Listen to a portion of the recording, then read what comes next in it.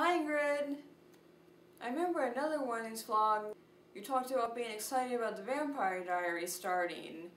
And since Vampire Diaries is my favorite show at the moment, I thought I'd make it the subject of my vlog for today. There really isn't a simple reason as to why the Vampire Diaries is my favorite show, other than Damon or Ian's eyes, of course. I'll start with the Stefan Ripper storyline.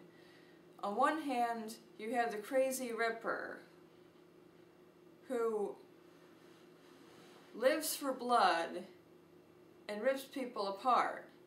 On the other hand, you have the general moral guy who is trying his best to be a good brother and boyfriend. It's like two personalities in one body, and that's fascinating to me. Then there's the way they handle the werewolf storyline. Vampire mythology tends to change from story to story, but werewolf mythology stays the same. Well, you could say it changed in Twilight, but those didn't even turn out to be werewolves, so I don't really count that.